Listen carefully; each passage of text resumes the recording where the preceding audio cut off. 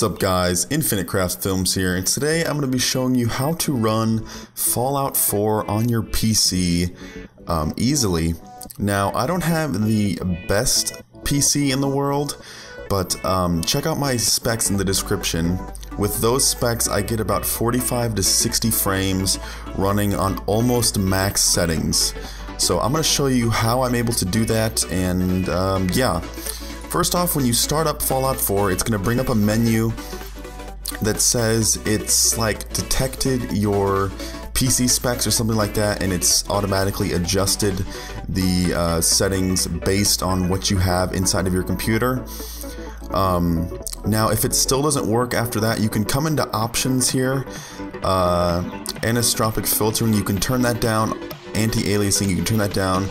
If you really must, you could turn this down to 1280 by 720, or basically half of your monitor size. I do have a 1920 by 1080 monitor, and this is half of that, so you could turn that down if you need to.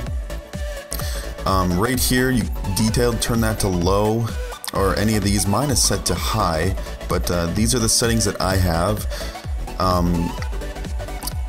Motion blur and ambient occlusion, that's one that really messes with your graphics, so you could turn it off.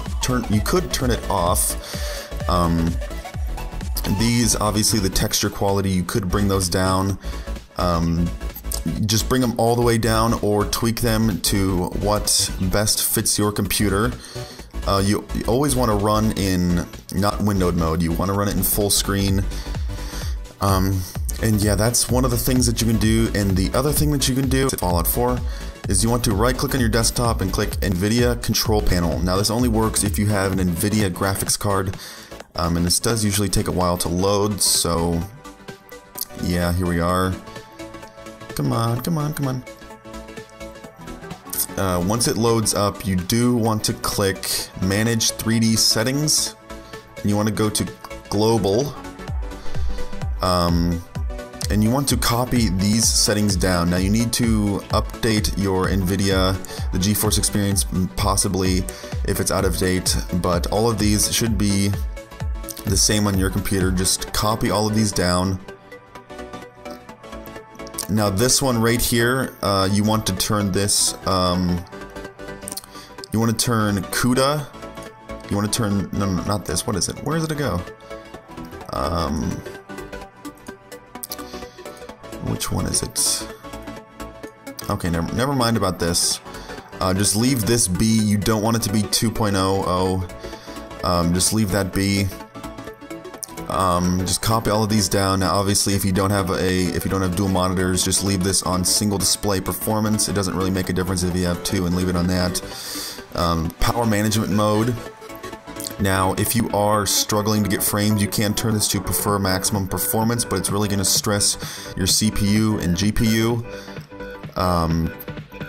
Now, the rest of these, vertical sync, if you're getting screen tearing, that's where when you move around and you just see it like, not really tear, but it just glitches a lot, you want to turn this to on.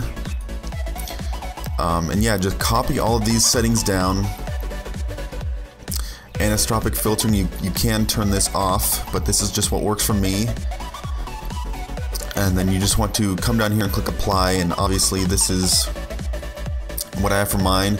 And if you don't want this for global, this affects all of your programs. If you don't want to do that, go to program settings, click add.